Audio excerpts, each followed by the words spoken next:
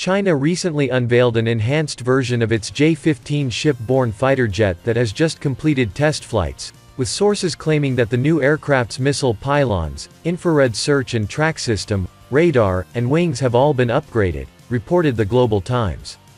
Experts said on December 16 that the modified J-15, which could potentially operate with catapults, will play a major role on both China's old as well as new aircraft carriers.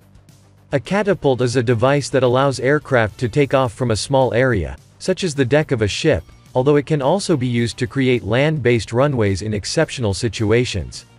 It is an assistance-based takeoff. This gives the Chinese carrier-borne fighters more teeth in terms of operational and combat compatibility.